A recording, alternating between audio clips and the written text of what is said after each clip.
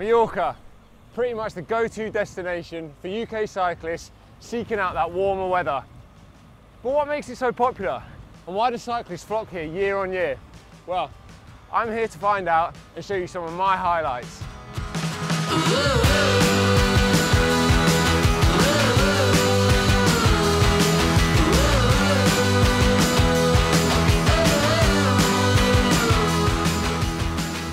First things first, when should you look to come to Mallorca?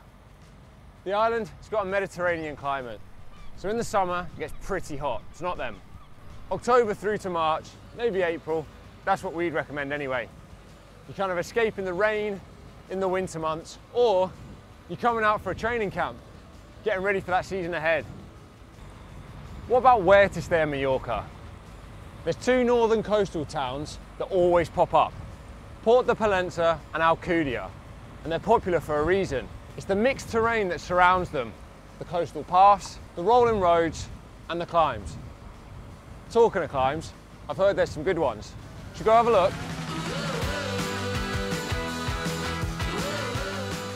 There's only really one place to start when you talk about climbs in Mallorca, and that's Sa Calobra. It's 9.5k in length, it's got an average gradient of 7%, a whole host of amazing switchbacks. If you're here doing a bit of training, it's kind of a perfect place to come and do your FTP test, if that's your thing. But to be honest, just come and do it regardless. It's just a lovely road. It is an out and back, down and up. Kind of go down to the port, turn around, come back.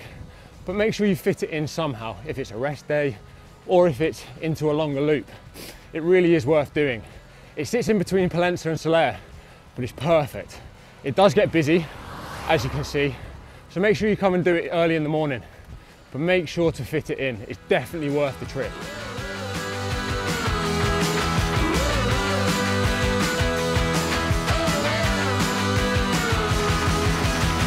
Next on the list is the Cap de Formentor. Now, in all honesty, this is more of a route and one of the most famous rides on the island, for good reason. You start in Puig de Randa, or roughly around there, kind of add it in any way you want really, but it's a ride out to a lighthouse, right on the tip of the island. And it is magical. We've done it a couple of times now, and I could never get bored of it. You kind of have two climbs, goes up from Puig de Randa to the midpoint, there's a car park up there, beautiful views, drop down into like a foresty bit, it's lovely. Back up, and then all the way out to the lighthouse.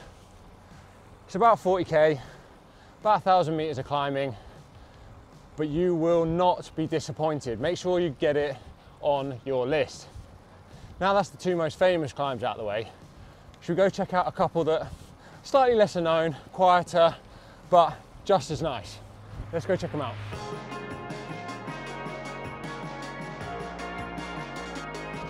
We're on Puig de Randa, or just Cura. It's got a few names to be honest. Why have we put it on the list? Well, in all honesty, our man Liam Cahill, he recommended it. And I'm really glad he did. It's a lovely climb, 5k in length, 5% gradient. It's got a monastery at the top that serves cake and coffee. And to be honest, it's in a part of the island that's a bit quieter, and it gives you a reason to come out to this part. You can kind of easily add in a loop from Pollenca, Alcudia, and the views are just stunning. Like, look at this.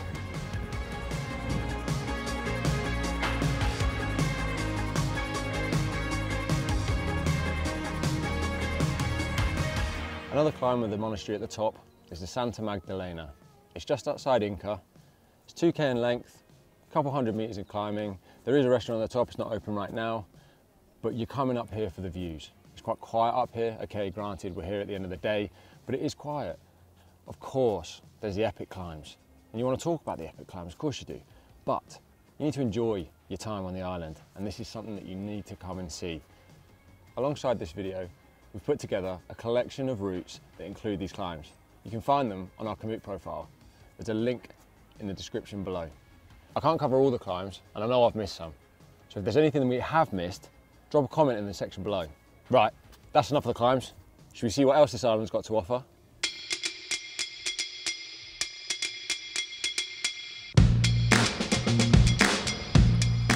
A velodrome, that's right, a red one. Situated on the west side of Sineu, it's free to use. Go get a few laps in.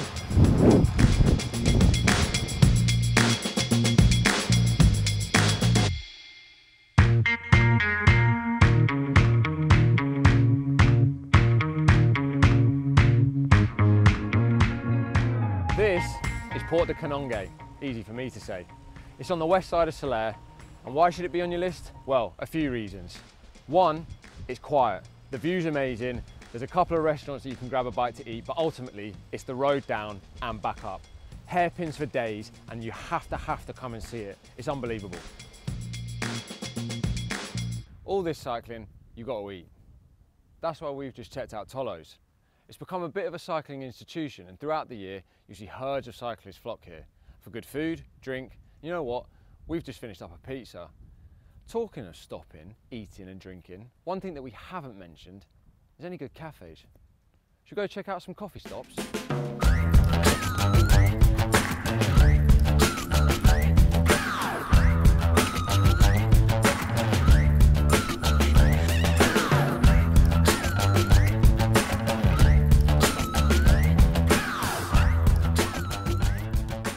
Reutaverda is a little cafe in the scenic town of Kaimari. You're greeted with a smile by the team. Leonard's ace, the coffee's good, you've got bagels, cakes, avocado on toast, vegan options, gluten options, everything you could really want as a cyclist. There's ample space for bike parking. You've got tools inside, a few spares, so if you do get caught out, you're sorted. But in all honesty, just come for the vibe. It's so nice here. If you can factor it in on one of your days, in one of your routes, I'd certainly recommend it. You should go check out a few more.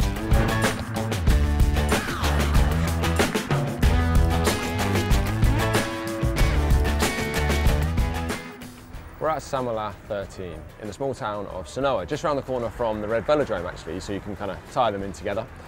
The cafe started out in a car, would you believe it, in an old Renault, and the owners were looking for a garage, found this spot and actually turned it into a cafe, and I'm really glad they did because it's such a stylish spot. Nice seating indoors, outdoors, plenty of bike parking. And you know what, they've also got stand-up bikes upstairs, a little showroom, so if you're looking for a new frame, why not?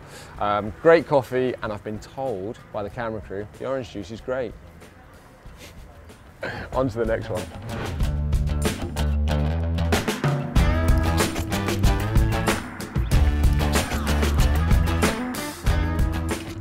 The last in our trio of cafes is Cycling Planet in Alaro. You couldn't have guessed it by the name, it is a cycling cafe. There's loads of memorabilia indoors. The whole menu is around famous cyclists. The coffee is locally sourced. Just be mindful if you order a large coffee, it's about this size. There's also a mechanic on site, so if you really do get stuck, they should be able to help you out. It's a great spot, loads of seating, loads of parking for your bike. Get it on your list.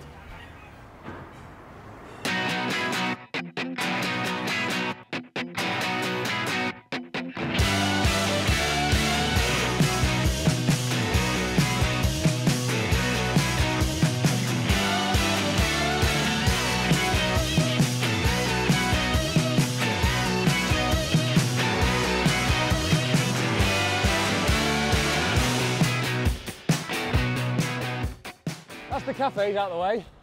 We should really finish up on some riding and some routes. Make sure you head down to Antrax, kind of that area with Galilea and Valdemossa all kind of linking around each other just north of Palma. Oh, there's so many stunning rides around here. We put a whole host of routes and rides over on our Komoot profile for you to check out. I'm absolutely loving it, and I'm so glad we headed down to this part of the island.